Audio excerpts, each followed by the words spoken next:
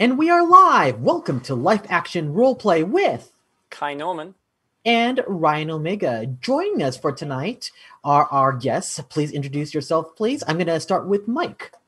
Hi, everybody. I'm Mike Graves. I've known Kai here for a few years, and I play a whole lot of D&D. Thank you, Mike. Is there anything else that they might know you for, specifically in the realm of D&D or whatever you have played? I do have a Twitch channel, Eldritch Sky Gaming. Every Sunday night, I run a Rime of the Frostmaiden campaign with some friends of mine. Nice setting. And we also have Spencer. Introduce yourself, please. Hi, I'm Spencer Winter. I have been LARPing for 10 years now. I started and ran my own LARP for 3 or 4 years. And I don't really have a presence on the internet. That's not really my jam. But I'm here. I've known Kai for a while. I play in his LARP. All right. Thank you for joining us. And let's go around the table and ask, what is everyone drinking today? I'm going to start with Kai. I am being completely boring and just, using regular water. I found those little squirty things, the Mios and things. Apparently, I decided that wasn't enough sugar, so I got the Jelly Belly brand instead, which is way more powerful. There's a Jelly Belly brand of Mio? Water flavor, yeah, Well, not Mio specifically, but yeah, a water additive flavor thing. It's very sugary, very powerful, and I basically use like a little tiny squirt, and it gives it a little bit of flavor. I'm curious, but scared. I'll send you some. Thank you. You probably won't thank me when you get it. We'll cross that bridge when we come to it. Mike, what are you drinking today? I'm having some 21st Amendment Hell or High Mango, because it is light and fruity, just like me. Hot. Wait. Perfect. 21st Amendment, is that like a juice? Is that a beer? What is that? It is a beer. It is a beer. Beverage. Okay. All right. It's a beer type beverage. Spencer, what are you drinking today? I'm having a tea out of a kind of ridiculous looking rooster teapot. Fantastic. You got to show that to us again. Tea out of... kind of ridiculous looking rooster teapot. It is part of my collection of terrible cursed roosters. You have a collection of these? Of terrible cursed roosters. It's very specific. It, without fail, causes awkwardness in the line at the thrift store. Nothing but awkward and terrible roosters. Awesome. Phenomenal. And I am having... oh, goodness. The bottle just stuck to my play mat, so that was just awkward. I'm having Gekkakan Sake because it's a sake kind of day. Today was a scenario where we had things set up and then they failed, and then we had things set up and then they failed, and then we had another thing set up and they also failed. And then we have these two handsome gentlemen that decided to join us, and I'm like, everything will now be fine. And it's true. Happy to help. It's very true. And shout outs. Does anybody have any shout outs that they want to give today? So shout outs are generally to other organizations, to players, to channels, especially if there were good role play moments or people who just deserve more notice. Let me start with Kai. Come back to me. Okay. I will come back to you. Mike. I was typing to the chat, so yeah. Yeah, no worries. I don't have much. I guess shout out to my homie Soren, who's a great artist and does great character art. Nice. And you can find them on Twitter at Schrodinger's King. Very cool. Spencer, any shout outs? I'm going to shout out to India and Amanda, who are currently in the chat. They're both LARP friends of mine who are here to hassle me and threaten me about answering questions about babies instead of LARP, apparently. Why babies? In my real life, I'm a developmental scientist and baby expert, so I know a lot about babies. Oh, okay. I didn't know that. That's pretty cool. Kai, do you have a shout out developed? Yeah, actually, my shout out is specifically to Sin, because she is not present with us because of such problems as I think it's internet outages, and there's a fire going on somewhere, right? Yes. Yeah. Those are good reasons to not show up. Yes. So we love you, Sin. We hope that you and your family are safe, and we will have you join us when you can. You'll at least hopefully join us for my boardroom game when that comes up, which is related to which is related to my shout out. My shout out is to every person who has played in any of my games on Game Over Video Chat, especially a lot of these independent games that have never been tried, and a lot of the opportunities for new players to actually have their first time playing on live stream was on that. But now we have a couple of games that they have been so popular that those casts want to turn them into series. And so we're working on that. So shout out to all of my players. And Good times. Sorry, go ahead. I said good times, and you can also find all of those episodes on this channel in various times and places. Yes, you can find all of those games under Game Over Video Chat on the VOD on twitch.tv/live action roleplay. And for today's topic, we're going to go with the topic that was suggested by Kyle Dong on Kai's page when he was asking for different topics. And this was one that we all kind of keyed into because it was just a really interesting one. The topic is how to create memorable characters, whether that's a memorable PC or NPC. And I know that people in their head want to be the hero and they want to have amazing stories, but how do you create that? And are there ways to seed that into being, or does that happen just by incident? So that's what we're going to talk about today. Our first question is going to be to the whole group. What is your favorite, most memorable character that you have played? And then I'm going to follow it with the second question is, what's the most favorite, memorable character that someone else has played? I'm going to start with Mike. So it's a two-part question. Okay. My favorite character that I have played. And that can include NPCs and stuff as well, because you do a lot of DMing work, don't you? I primarily DM. But I've played a lot of different characters. I think my favorite character concept that I only got to play a bit, and I would kind of like to return to him, is a character named Ronin, who is a literal samurai from actual feudal Japan.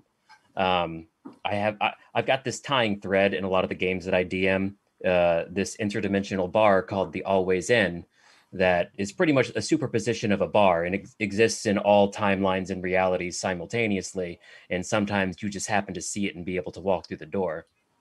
And his whole story was that, he was a Ronin in feudal Japan and came across this door, walked through it into this bar filled with like orcs and mages and giant chickens and cage fights and weird stuff like that. And when he tried to leave again, it didn't take him back home. So he's literally just sort of reality hopping, trying to find his way back home. And every time he goes back through the doors, he hopes that it's the last time before he's back in Japan. Awesome. What about the character that someone else has played? That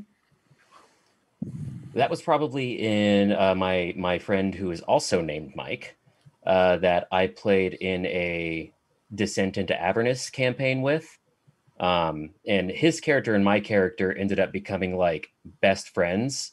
And he was literally just this super old man of a wizard, and he really, really played up the old man part, and he's had the voice and everything, and he was just adorable. And my character would have probably not died for him, but murdered literally anybody for him, which is kind of what happened in the end, because he got corrupted by devils, and my character was like, nah, it's me and you, buddy, we're roommates. Let's have Spencer answer those questions. So favorite character that you have played, and favorite memorable character you have played, favorite memorable character someone else has played. Oh, definitely. Memorable and favorite are two very different things. Yes. So memorable for me is not going to be a LARP character. It was actually, I was invited by a friend up in Seattle to visit his D&D table for one time. It was an ongoing campaign. I was just hopping in for one session, then hopping out and vanishing. And so the character I made was a halfling woman named Sweetie. and she was a like knight in shining armor, had like the like silver pauldrons, like went out of her way to, she had this true and deep belief that there was a princess that she was going to rescue, that like she was going to be the chosen one, that she was a valiant knight, what have you, that this was who she wanted to be. Stats wise, she was a barbarian. Her armor was like tinfoil. She was a performance artist and was part of a performing troupe where she did this whole act of being this like great and incredible knight. And the whole idea was that she's, flawed from the start. She plays herself up as this incredible paladin, but really like just as kind of a halfling of anger issues who doesn't really know how to respond to other people around her. Only played her for the one session. It was a lot of fun. It was a lot of really funny antics. And I still get messages about her. This was like 3 or 4 years ago. Only there for one day. I still get messages. So that's why I'm pretty sure she's the most memorable. And then the most memorable I've seen someone else do. It was a new LARPer way back in Alliance. And he did a like #1 capital offense, like don't do this. You're gonna regret this LARP oopsie. And he made a super edgy assassin character who didn't speak. And I think everybody knows that one guy who's come to LARP with a brand new character who says, I'm going to play an edgy assassin who doesn't talk. Everybody warned him. Everyone said, like, it's fine. You can, like, back up off this you're not talking thing whenever you want. No one's going to, like... This guy stuck to it for 2.5 years. Oh, my God. Didn't say a word at all. 2.5 years. Never said a single word in character. Finally, after 2.5 years, he says something. It was the biggest moment that I've ever seen happen in that LARP. Just the long con for 2.5 years. Incredible. Wow. Please tell me when he said something, it was like the funniest stuff you've ever heard. Oh, it actually contextually was extremely funny. It was very unfortunate. Excellent.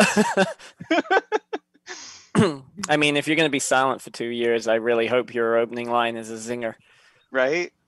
Hi. Same question. Favorite memorable character you've played? Favorite memorable character someone else has played? Okay. So I've been thinking about a couple of them, and honestly, I keep falling back on the radio host that I put together for a big like Dystopia Rising prequel one-shot that happened recently. And honestly, they're more of an NPC than anything else. But it was really fun to kind of plan out a lot of their identity, and a lot of their interactions were pre-recorded footage. So I wrote scripts. I had an idea of what certain things that were probably going to be happening at certain times. And then I did a lot of audio editing, and all of that process I was able to, like with sound effects and just a lot of fun audio editing, I felt I was able to kind of tell a very different kind of story with the character than I really was expecting if I was actually like fully like improvising them at the start. So I realized that they were created as a roleplay character, and they did do some roleplay, but the majority of their entire existence was kind of pre-recorded footage. So it might not count, but it was really interesting doing that on a lot of different levels.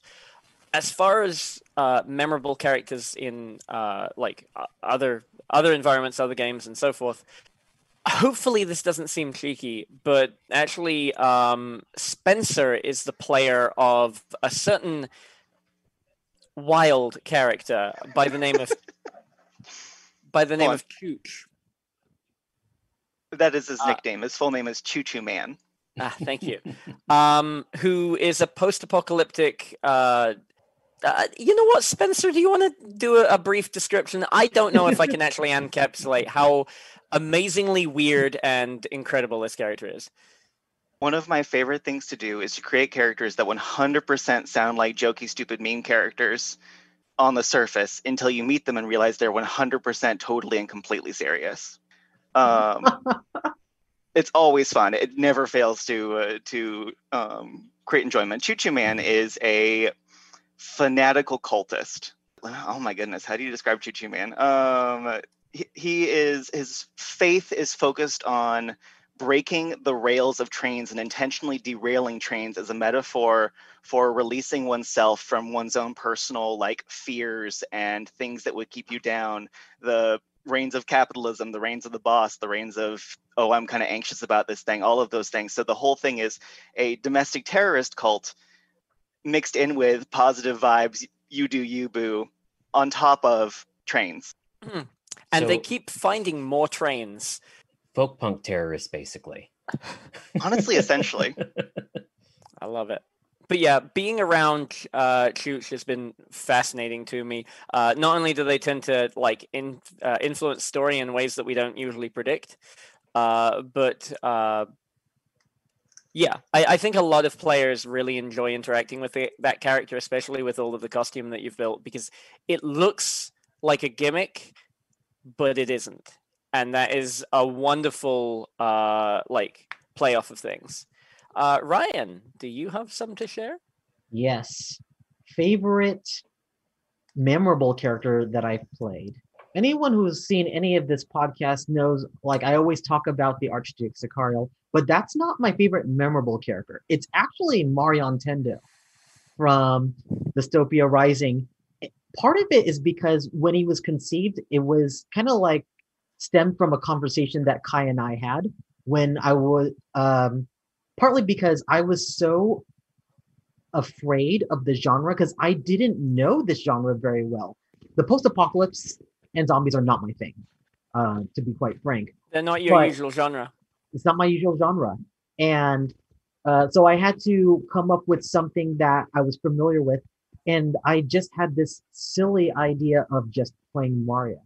And Kai said, well, you just want to be careful not to play him too literally because that's not the point. And then I thought, okay, what if I, took what I knew of Mario and just broke him down into just a simple handyman that just bore a big power hammer, and his aim was to help people and make and kind of like rebuild the world, but has everything just skewed off into Never Neverland because he's been locked up in Barclay for forever, or which is the equivalent of Berkeley because that's the opposite of Stanford. And my alma mater was UC Berkeley, so I take that with pride. Damn it. But it was a fun character to just play, and I really got to do a lot of things with Marion that I had never been able to do with any LARP character, like an hour of sneaking around, trying to rescue people, literally running from place to place to place. I'm not a super athletic runner or cardio person. I hate cardio. I will run as Marion. I even got into romantic RP, which was not expected at all, but that was amazing. Ryan, Memorable character that someone else has played. before you do that, could I Yeah. read something that I absolutely adore about Marion? Sure. So Marion is taken as an element of depth, and I think this is really important for our topic. Marion took a lot of the elements of the narrative of Super Mario and started trying to apply them into a more like helpful or philosophical way. It's another reason. It's why I like Choo Choo Man, and I do also love Marion. And Ryan made these like really interesting, like vaguely post-apocalyptic and Mario-inspired kind of poems. Ryan, are you? I found it. Are you okay with me reading it out? Because I love Yes, this. because I don't remember what I wrote, so now I'm curious. Okay. Once there was a mushroom cloud. A dragon rose from sea. One brother fought his share of ghosts. The other fought in dreams. But then one day the dragon came and snatched the brother's peach that held the treasured shining star beyond the brother's reach. The elder of the brothers took the brunt of dragon flame and swallowed death, became a whole, we do not speak his name. To fight our long dead brothers, we must be bigger than we are, to touch the dreams of mushroom clouds and reach the shining stars. And every time I say that, I get chills. Like, I, no kidding, have goosebumps right now. It's so good. That's great. Oh, thank you. Thank you. I mean, a lot of, again, credit to that one random conversation just trying to figure out what to play was, and again, thanks to Kai. That's the reason why Marion was created. Memorable characters that other people have played. I have a tie, and it's unfortunate it's a tie, but it's because both of these players are just so amazing. One is a character in Twin Mask named Shakes. Very memorable character for a player to be completely mute for 3 years of role play and not fake it through saying out of character. This is what it means. Doesn't explain that at all. Does not use sign language. Is not literate. So everything has to be created. Luckily, the player, Jordan, is an actual mime, and Jordan has been on this podcast before. But like seeing everything he's done and leaving such a legacy and just such a memorable character is amazing. And I always feel honored that I play his brother, you know. The first time he spoke was not speaking. We were in the dream realm and he sang. And I wept for half an hour continuously because it was the first time my character Zachariel heard his brother Shakes speak. And it was a song. And it was just, and then when I was crying, they were consoling me. Then everybody was crying. Like half of the room was just crying. And at some point, Shakes was actually crying while performing. It's like we were just, so good. The other person who I want to recognize, one of the most memorable characters I've seen, is Vivka's portrayal of the Malkavian Cyanide. She played a Malkavian. She has never LARPed before. This is her first LARP character, and she was scared. She told me, I was scared to, can I do this? I'm like, yes, Vivka, you can do this. You're a performer. I will write you a character that is within your wheelhouse. You'll be fine. So she played Cyanide to the nth degree. Due to circumstances, became Prince in our game of Hollywood Forever. And everyone who's dealt with her has said, the weird part is, beyond the crazy speech, she's not that crazy, and that is brilliant because she never at one point made her speech easier for people to understand, and she kept being true to that difficulty of speech because that's what her character would do. And I've always admired Vivka's stick-to-itiveness to difficult role play and makes it look easy. That is not an easy thing to do. Oh, yeah. Actually, one of the things that with both of the characters, Shakes and Cyanide, they had their own language that certain other players started getting really good at interpreting, and other characters and players were not getting it, either because they didn't have the time or the interest to learn it, or they're just busy in things. But like, I don't know how to speak Shakes, like Jordan's character. And every time he's kind of like making whistles and like hand gesturing and like pantomiming things, I'm like, does anyone speak Shakes here, please? And the same thing with Cyanide, like was dropping these really profound statements hidden within the weird babble that the character was using. And it would actually cause like people around to kind of stop and go like, wait, is she saying this thing here? And everyone's like, oh, that's a really good point. But they just got it from someone that's loony and not talking coherently. So yeah, like wild stuff. Language barrier and experimenting with language barrier is a really, really memorable trait that can be very useful if you do well with it. Well, so first of all, we have a very big range of memorable characters. So now the question is, how do you make one? Because it almost sounds like there must be a gimmick to every single character type. And in some way, it almost sounds like there is, but I feel like there's more to that. Go ahead, Spencer. I have a lot of opinions here. First of all, I think that to make a memorable character, the very first thing you have to do is set your own expectations aside. I think that very often when people come into making a LARP character, but presumably a tabletop character too, the first thing they think of is, what do I think is cool? And almost always the thing that I find makes actually truly memorable characters, whether or not this is actually what you care about is up to you, I suppose. But usually the interactions that I remember most are people who are willing to play with me in my space. And so when I try to make a character that is memorable, I make a character whose focus is other people and their stories. So for example, for Choo Choo Man, he has like no plot line to him. no like thing for him. There's nothing there. Everything that he does, everything about him is about adding to other people's stories. And in my experiences, if you want to be memorable, if that's specifically what you're going for, that is the easiest way to do it, is just play in other people's spaces with them and they will remember you. Very valid. If you're in someone's play space, and they have a good interaction with you, it's a good time. Or a bad interaction, which sometimes can still be a good interaction, depending. The important thing is the player is having fun. Even if the character is not having fun, as long as you are enjoying the experience, that's the important part.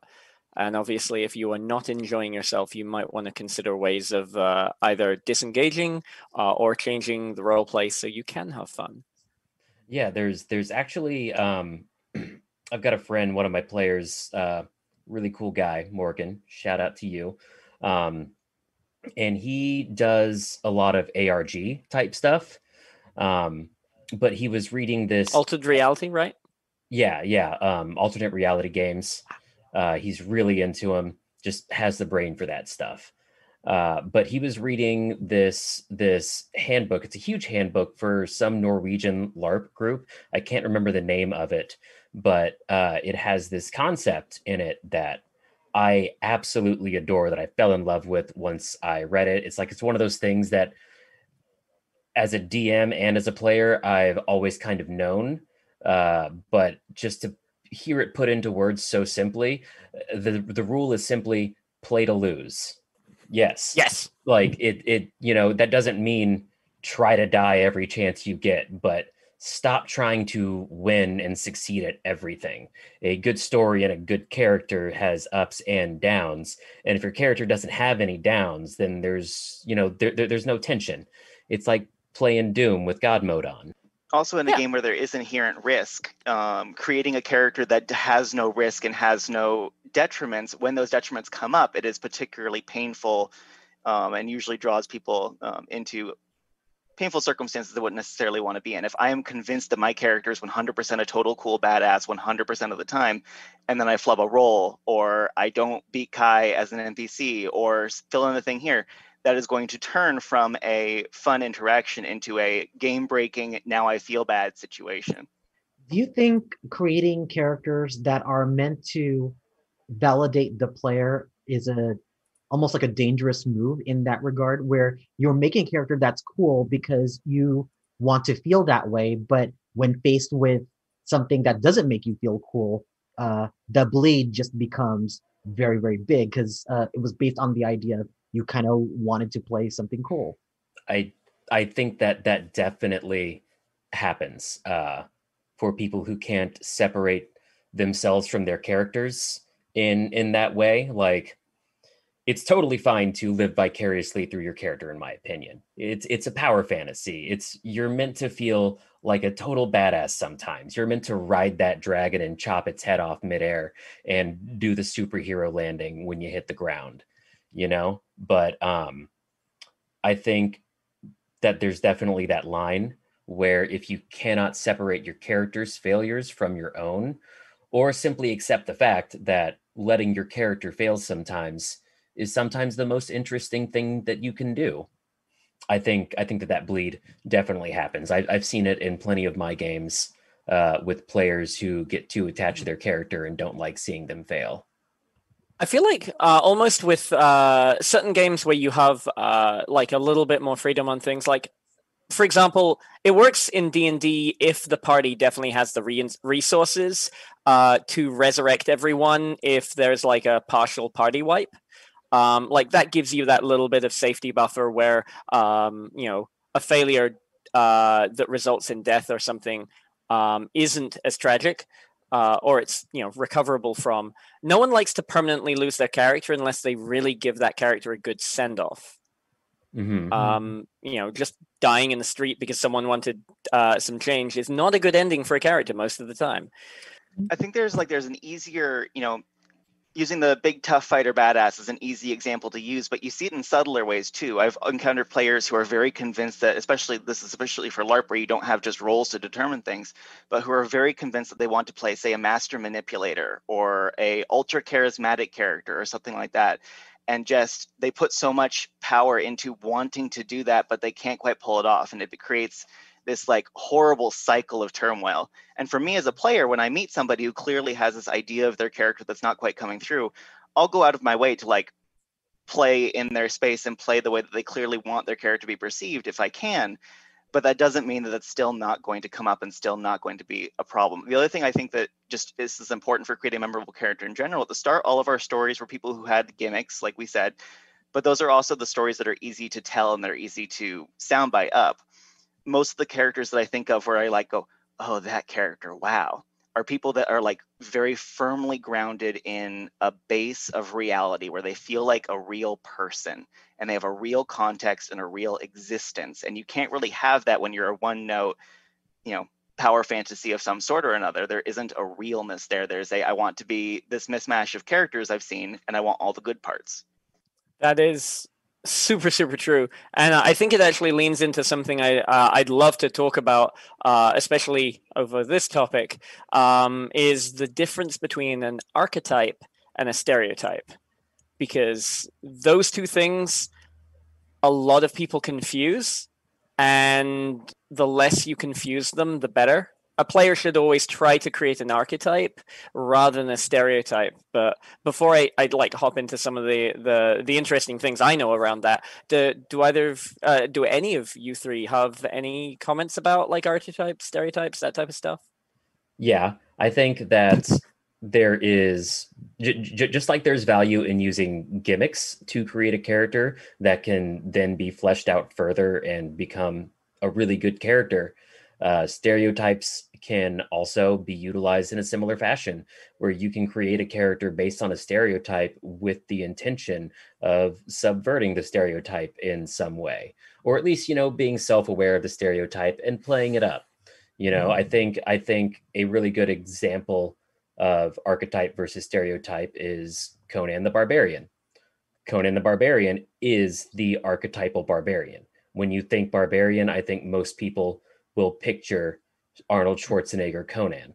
And then I think the stereotype that is in that same vein is the really, really dumb but really, really strong barbarian.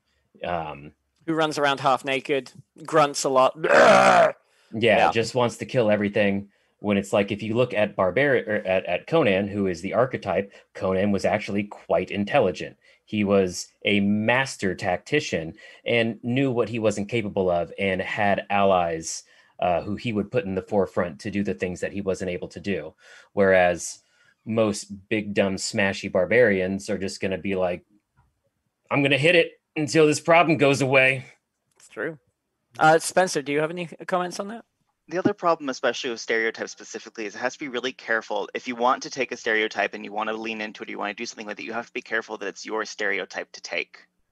I ran into this almost never happens. I finally encountered a tabletop game where somebody was playing a trans character. This almost never happens. People play characters that are different genders from themselves. Mhm. People almost never play trans characters. Mhm. And they did a really respectful job of it. I want to start off by that. But every once in a while, there'd just be something that'll come up where I'd go, and it would just like sort of smack me in the face. And I think that's the kind of thing that we have to be really, really careful about when we're trying to create thoughtful, careful characters, is that no matter what, we can pull from stereotypes that we have personal experience with and that we have access to, but it's harder to pull from stereotypes that we aren't a part of. And it's harder to do that well. I think we see this a lot, especially around like East Asian stereotypes, and LARP is a huge thing that happens all the time. And I don't think people come in intentionally meaning to be, stereotypical or cruel or mean. I think they intend to come in being cool. There's a lot of things that are really exciting and aesthetically appealing about a lot of that stuff. And because it isn't really our culture, it looks different, and you feel like you're being a badass because you've got this individuality that others don't have necessarily. Absolutely. And it's so hard to identify, and it's so hard to recognize personally, because if you don't know, then you don't know. And that's just the way that it is. Mm-hmm. For me, being Asian myself, the way I kind of treat it is that I do get a lot of questions about how okay is it to play someone who is an out character, basically out as in like not my own experience. For me, it's a matter of like intent.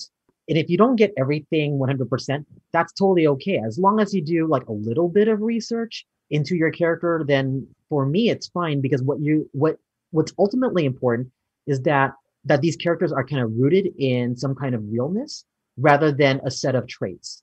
Because when you get someone like, and this is an example that I always talk about. I always talk about the Moana example. What?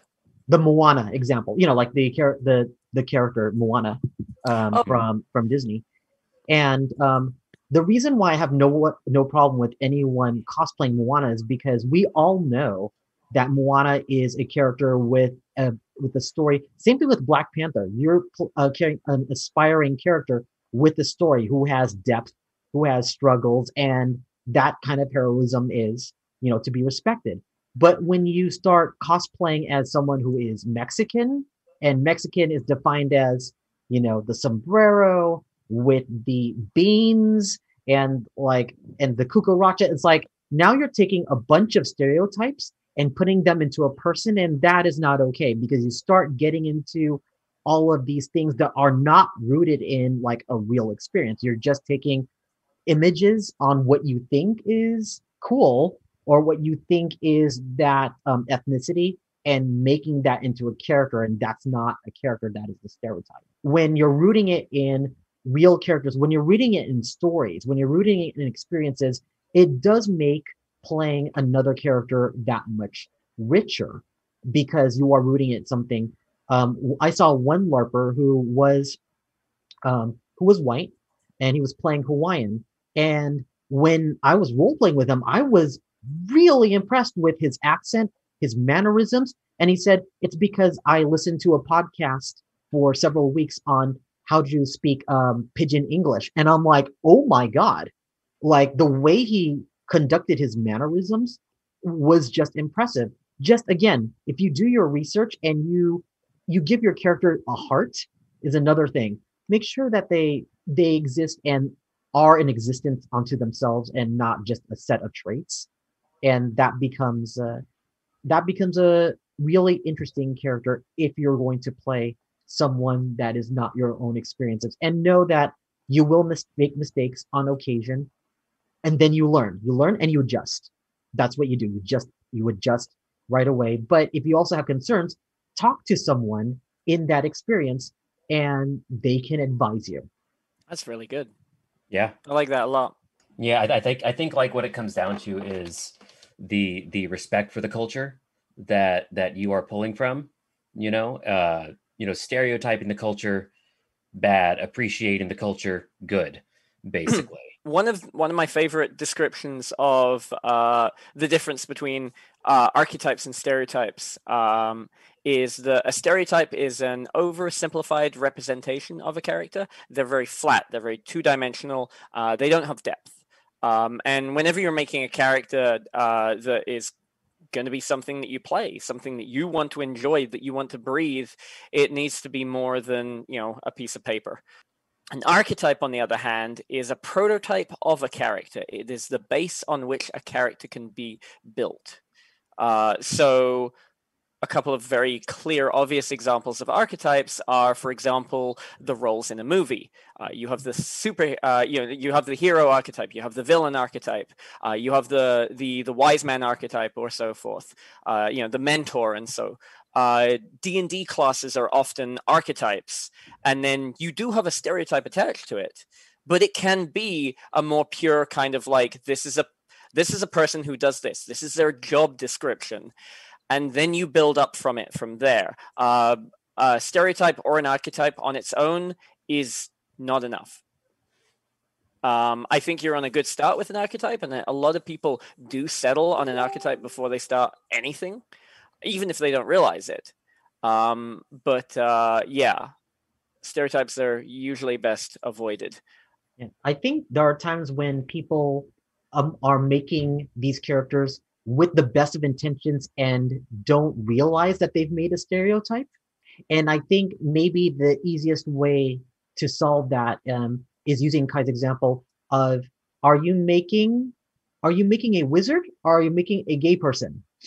That's the best way to describe it. If your construct is, I'm making a gay, Like that's going to be a stereotype. A You know, singular I am guy. making an identity. That's going to be a stereotype. If your plan is I am making an occupation, I am making a type of personality, then you can put a person's identity on top of that and then give that more depth. But don't construct an identity that never pans out well. Yeah, no, Even if you wanted to say, I want to represent these people, that's great. Represent that as a scientist, that would be amazing. Represent as an archaeologist, bomb. Represent as these stereotypes that you've seen in RuPaul's Drag Race, no. yeah. No, please don't.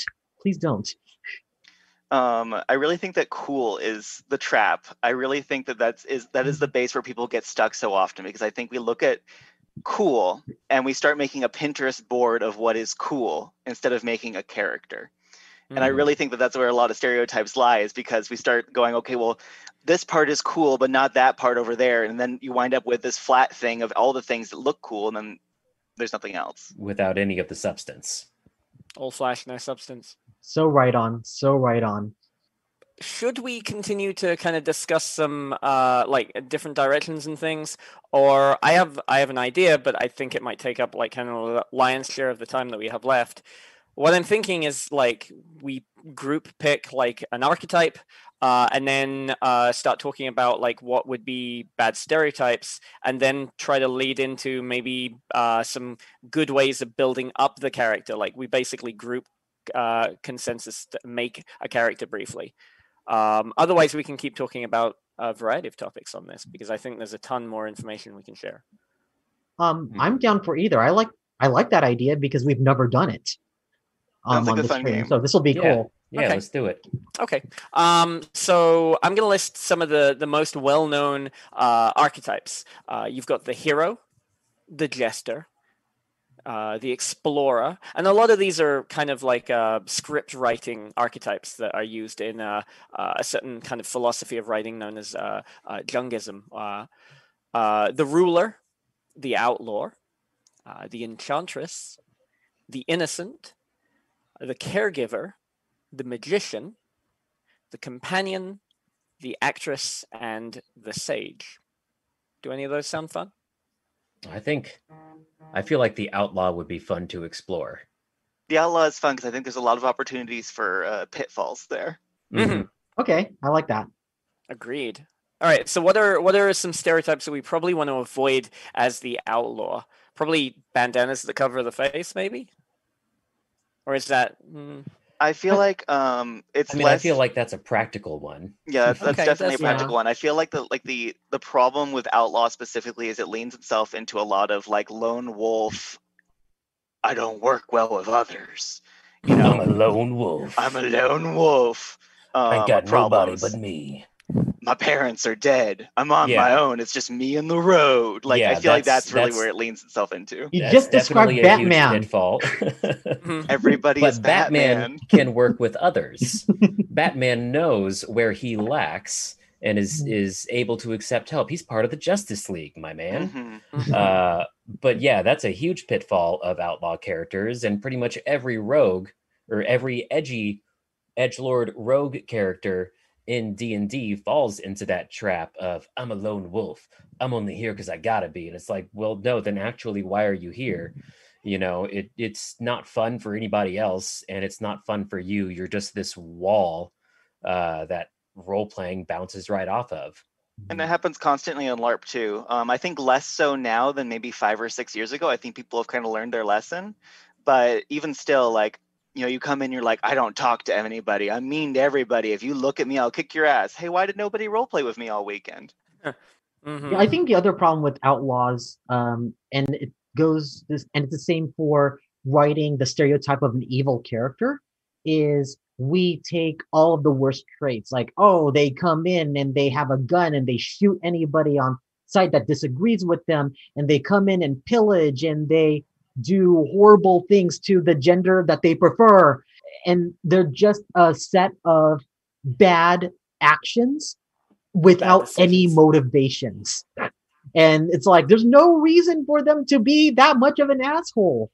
They would be more interesting if they did have a motivation. It's like, I'm doing this because because our town has no money and I am robbing them. It's like, okay, that's at least an interesting motivation, but every bad villain has just does horrible things to get that reaction out of you, but there's nothing behind it. And that's what I hate about poorly written outlaws. I think there's also, oh, go ahead, sorry. I think there's two things that were mentioned that I think are really cool. One was something that Spencer mentioned. Damn, my memory has failed me again. Both of them were really good points. One was something that you mentioned, Spencer, that was something dead parents. Dead parents happen all the time. It is gone to the point of stereotype and cliche. There have definitely been games that I've seen someone just kind of like raise their voice and in the middle of a tavern with a whole bunch of characters and yell, who has like who's lost all of their parents kind of thing. It's like, see, everybody. Yeah. It is a very common pitfall trap, and it's probably best avoided. Honestly, if you start saying that you had a nice childhood, you're probably going to surprise some people.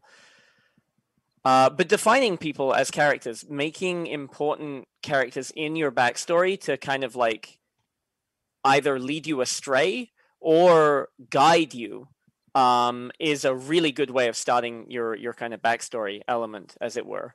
I don't remember the other point, but I'm sure I will remember it in a minute. When I'm writing a backstory, I try to kill as few people as possible. At worst, I leave it ambiguous what's happened to them. And then I also try to leave as many open questions as I possibly can. And I try to never make it a finished story. It can never, because if you complete, like, it's a full arc, well, then now what are you doing? That's solid. I like that. Spencer, can we step into like an example on like one of your characters, for example? Sure thing. I assume you had an example. I do. If you're playing in a game that has resurrections, then death can mean things and it can instigate change, so long as, it's kind of how the system is going. But whatever you do, successes or failures should shape your character's perspective of stuff. I remember that I was in a scene that was kind of inside Spencer's character's head, and it was kind of reliving some of the bad experiences that their character had as a child. And I don't know how much of that was pre-established, if any. Like, did you, before I started asking kind of like leading questions and like almost forced you into these decisions of like yes or no, so like no but and yes and, did you have a defined like childhood for that character? So the character we're talking about is Misha, and that was, so in DR, you're required to have a backstory pre-written for limited characters, which I was. I did not have a backstory pre-written. I had a vague concept of what I was doing. Originally, I was going to come in with a group of other people, and they all ditched me like the day before game. So the entire concept I was based on the idea that I was going to be coming into this group who then weren't there, and I had to completely redo the character just like out of nowhere. What I've tried to do with that character, everything that we did in that scene, that was all off the top of the dome. That was all kind of like figured out with Kai. And then what I leaned into was already the base concept that I had was I grew up real life in the town that was the murder capital of the United States until 2008. And a lot of my friends from there wound up being trapped in cycles of gang violence, wound up, having horrible things happen to them. But one of the interesting things about living in that experience is it's very mundane.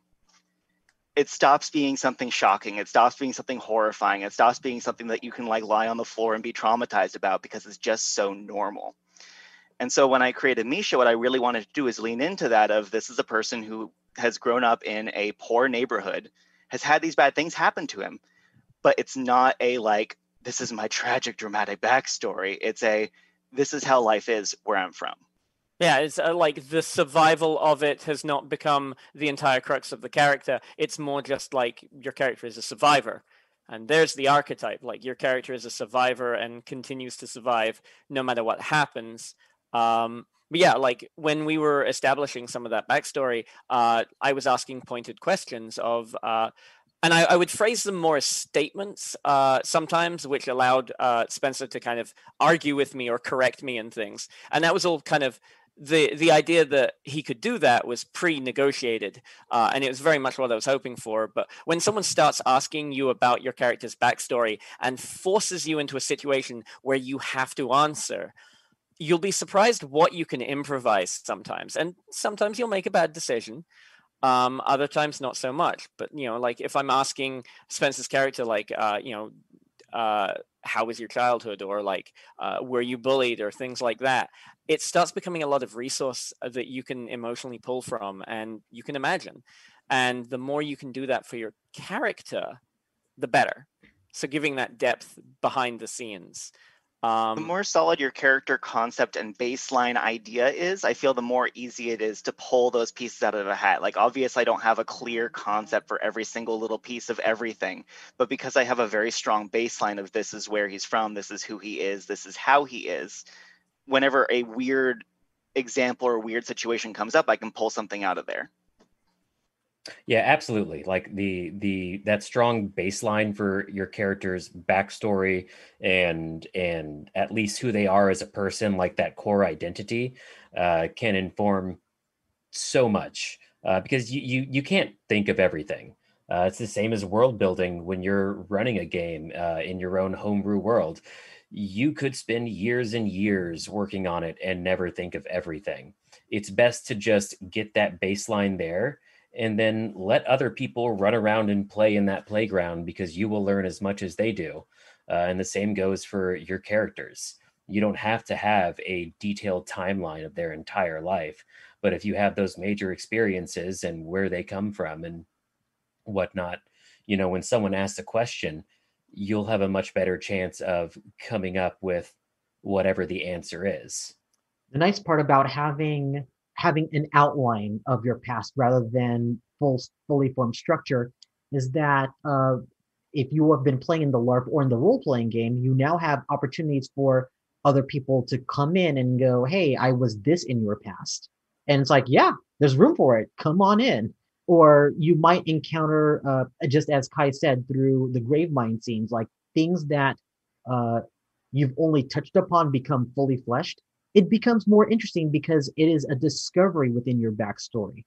But both sides of whether discovering in your backstory or inviting other people to play in your backstory is just a wonderful, unique uh, thing that you can get in your stories if you leave those outlines and gaps open. Once you've cemented everything, you can only go forward and there's no time to reflect.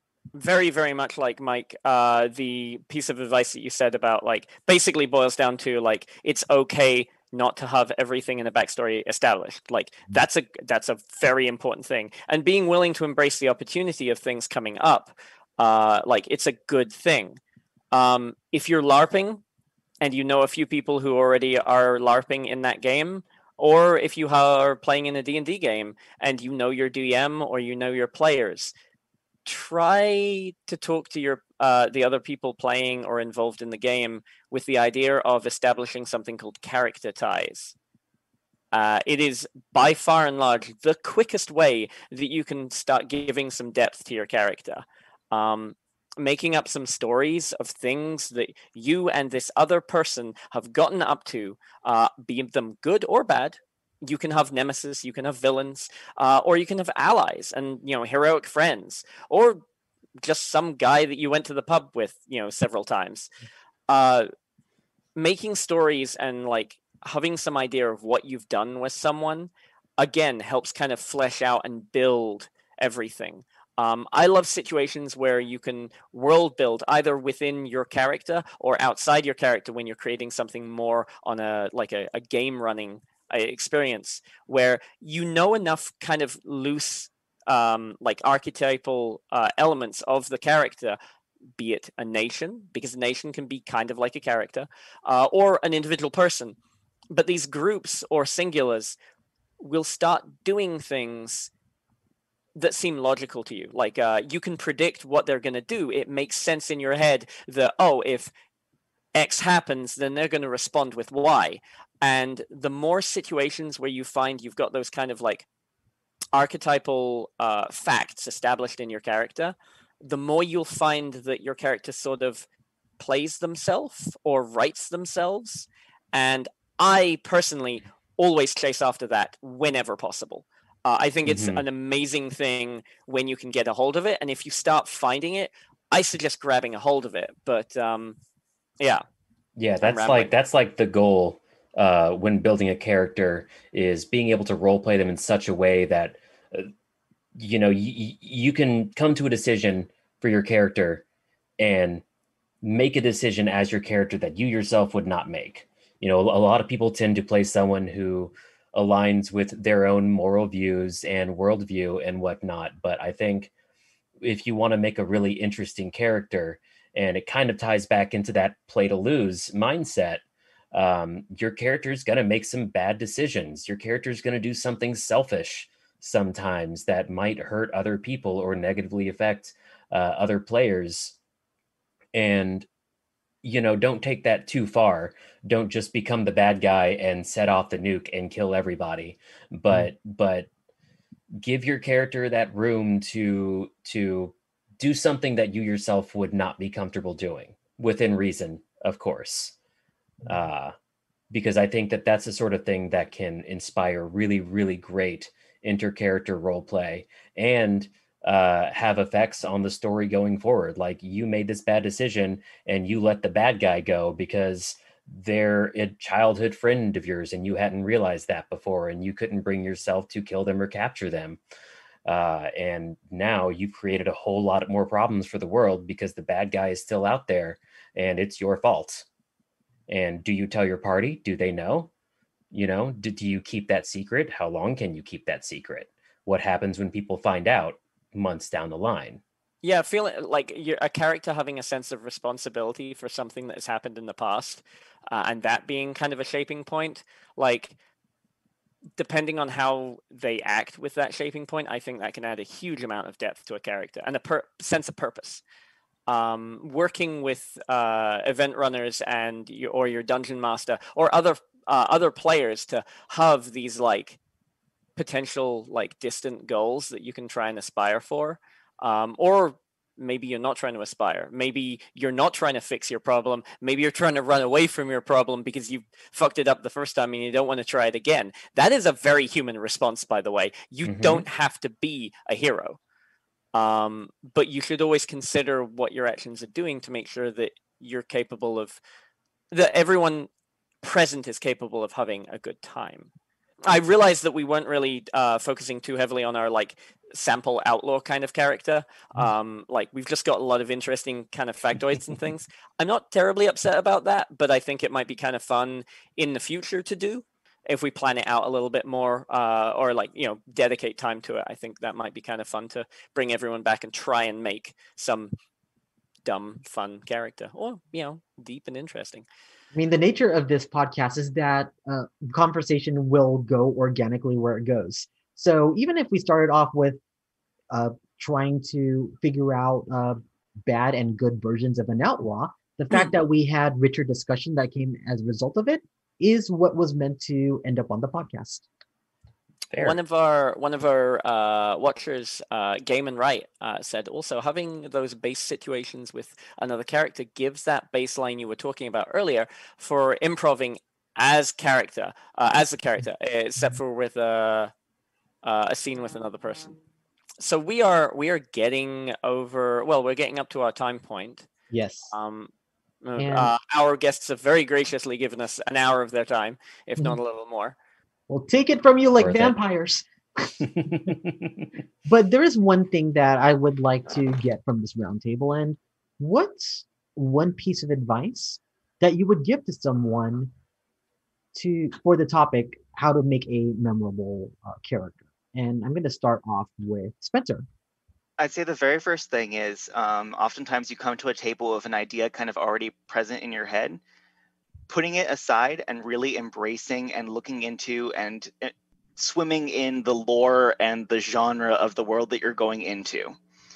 Because you can find a lot of opportunities to create a character that lives and exists and is real within that world, because that realness is what brings that memorability. Ooh, I like that. Nice. Yeah, I would just kind of echo that. And that's, whether you're going to start with just an archetype, whether you're going to start with a gimmick or a stereotype for a character, make them real. Like, it's okay for a character to be a stereotype if they are a real character, if they feel like a real person who lives in this world that we're all sharing together. a lot of good can come from that. My piece of advice would be to pick a niche. Like, that's slightly different from a gimmick. What I mean by that is, in a game that I've played before, Super LARP, there were heroes, superheroes, and there were super villains.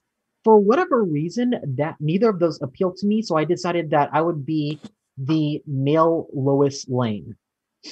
And I actually took that opportunity to interview both of them, and talk to the public with all of my followers. So how are you threatening the town? And then get the recording. And then, so how are you planning to save the town?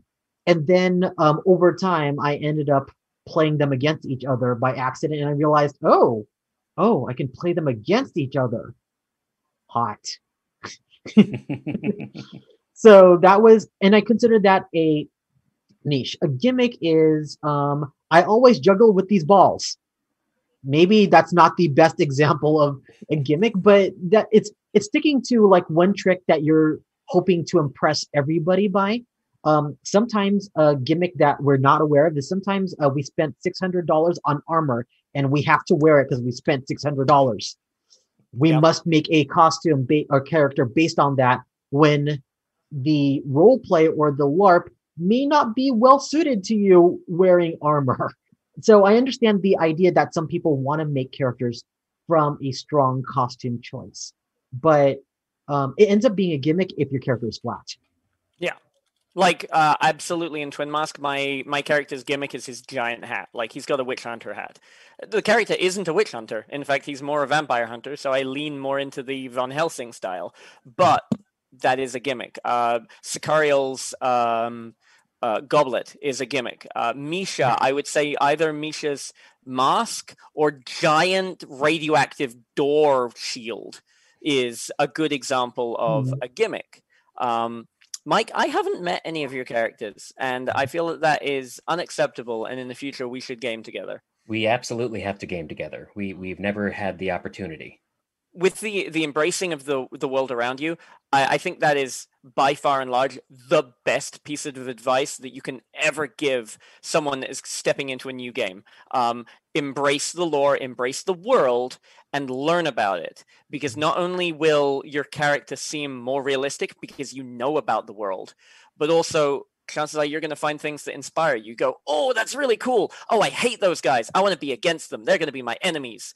Or I love those guys. I'm going to side with them. Like, there's so much potential when you jump into the lore side of things. Very, very, very good stuff. I think another step with that is also try to balance your perceptions of what you as a person are capable of and what your character is capable of.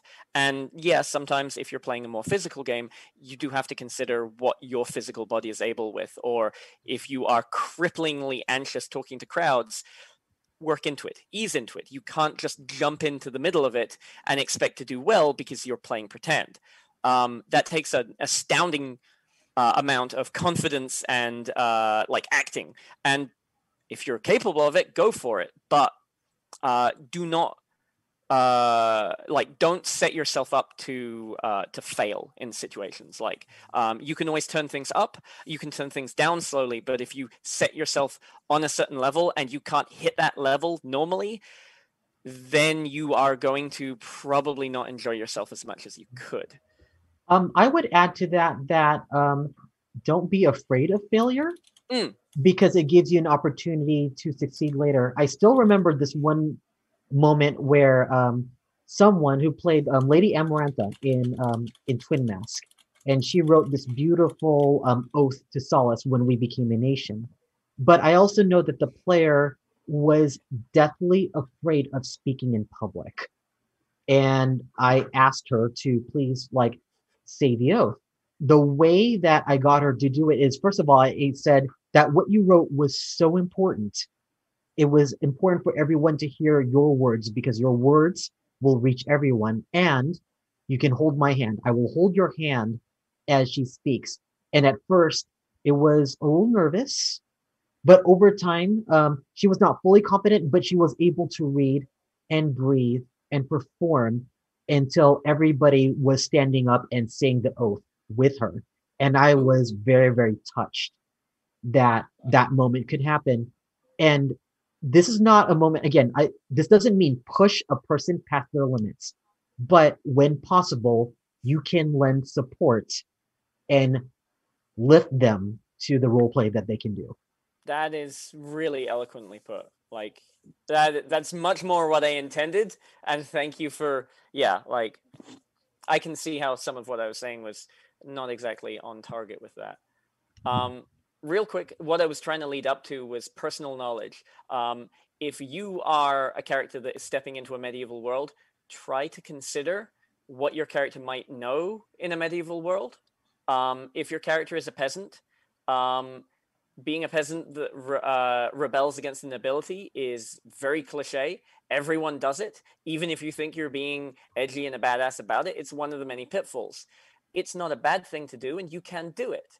But if you are going to do that, then you should probably look into what's going on and actually find things that you're unhappy with. I have definitely, I play on a lot of nobles. I've had people angry at nobles, but when I challenge them and say, "What have we done to you?" they didn't think that far, and they were just having blind hate, which is not enough. Having good justification for something that is important to your character is a really good step, and realizing the difference between the things that you might do in modern society and what your character might understand or know in that universe, be it post-apocalyptic, be it fantasy, be it something entirely different. Considering like that knowledge connection, I think will always add that level of extra depth to your character. Because so many people, I feel like I encounter more people than don't who adopt kind of a mindset in their head when they're playing LARPs and playing D&D, where they approach it with modern ethics and ideals and morals and things like that. And there are places for it. I'm not saying that wherever you are gaming is not the place for it, but intentionally having some of that kind of like lack of knowledge can actually give you more to work with. Especially if you're in an environment that is naturally superstitious. Not knowing something means that your character can be nervous and scared about it, and you can improvise coming up with stories about why you don't want to do this thing. Even if your friends do talk you into it. Having like, you know, the world outside that people don't know is scary, and acting like you don't know everything can actually be a really fun out of the box experience that can help enhance your roleplay. Mike, where can people find you on the internet? Plug your pluggables. Yeah, your pluggables. They can find me on my Twitch channel, Eldritch Sky Gaming. My Twitter is also Eldritch Sky Gaming. I believe the actual @tag is Sky Eldritch, because that's just what Twitter did, I guess. And also on Facebook at Eldritch Sky Gaming. When's your next episode? Our next episode will be this Sunday night, 5 p.m. to 9 p.m. Pacific time. There we go. Cool. I hope some people check it out. I hope so too. The cast of characters is silly. Our dearest Spencer Winter Ratlord. Do you have pluggables? I suppose I do. I have a Facebook page at Splashproof Masks. I make custom LARP prosthetics and LARP masks that are specifically engineered and designed to be comfortable in a LARP situation, while they totally don't look like they are. Can agree and attest with this. Spencer makes a lot of masks that are like for tumbling and combat and stuff like that, and they're all very good. At my personal game, I've got some of Spencer's monster masks, and they are very good quality. And very carefully put together. So, is it my turn now? It is your turn. You can find me on some of the places. I guess you can find me on Twitch, though I have not actually been streaming anything recently. But you can find me on Twitch, Twitter, and Instagram under Yo Kai Props. You can either see that as like Yo Kai Props, or more like the Japanese demon monster face with props. I don't mind whichever, but yeah, so puns and those types of things. If you like art, you can check out the Instagram. Otherwise, I ramble and rant on Twitter. You are forewarned. And I'm Ryan Omega. You can find me here on this channel. On Tuesdays, I run a series called Game Over Video Chat. The next Tuesday, the 8th, at 8 p.m. Pacific Time, we are playing a game which is a variation of the heavenly board game, Are You There, God? It's the quarterly earnings report called The Boardroom Devils of Corporate Hell. And it has some of our friends who are playing in it. That cast includes David Divka, Wes Johnson, Tobias McCurry, Fei Liang, Sam Houston, Sam Sterling, and Sheldon Robert Morley. And what we're doing is we're playing the game from the Hell's point of view, and they will come across different information because Heaven has just declared Armageddon. What is Hell going to do about it? The following week, which is on December 15th, we will be returning to the Heavenly Boardroom game because they said, well, we kind of want this to be an ongoing thing, and so we are. And in this case, the big thing that they'll be dealing with, having interns. Where do we put them? Oh boy. We wanted interns. Now what do we do with them because the Armageddon has just happened?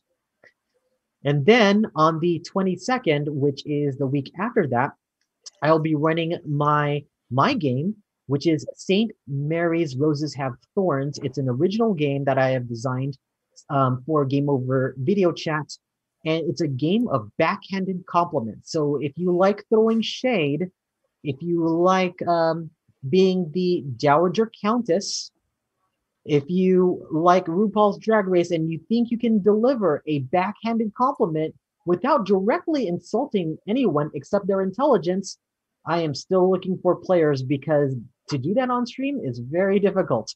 And it's a playtest. So we're not expecting everything to be right. I might be running this a few different times just to figure out how this game works. So you'll be seeing a live playtest of that game, and you're going to see a lot more different games from us here on Live Action Roleplay.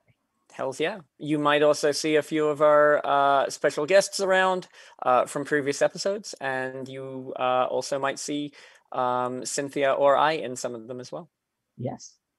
Yeah. So, and as for those games, they're one shots. They're meant to be the length of like a board game, essentially. So if you are worried about sitting down for 3 hours, like most tabletop games, these are generally an hour and a half of gameplay. But then we have some discussions before and after. So if you're worried about, oh, I don't think I have the time, we at least teach you how to play some of these games as well and where to find them. So if you want to run them with your friends on Zoom, we give you the opportunity to do that. I mean, like, actually, you mentioned Vivka. This upcoming episode that Ryan mentioned with Hell, if you are curious about seeing some of Vivka's roleplay, she's got some fun plans in mind. I think you will not expect what she's going to be doing. I encourage people to catch it. I did not expect what she was doing, and then she sent me a text. I'm like, oh, okay, you're going to go there. You're fully invested. Awesome. Oh boy, is she. Yeah, it's like, oh, okay. So again, thank you for joining us here for our episode of Live Action Roleplay, how to create a memorable character. Thank you to our guests, Mike and Spencer. Thank you so much for joining us, especially since this all happened last minute. Yeah. Thank you to our technical director, Joe. Thank you to the audience who's watching, and thank you to our Patreon supporters, without which we would not be able to continue making this content under lockdown. But you have, and it's been very, very helpful, and we've been able to improve equipment. So thank you for that. We are going to raid our friend, Seuss MD. So stick around as we raid them. They're playing Stellaris right now. Which is a Stellaris role-playing session as well, because all of the diplomacy that they do is in character. Boy, howdy do they get up to shit. Yes, and Kai has been a guest on that. So so we're gonna raid and say hi. And we are. And until next time, bye. Bye. Bye.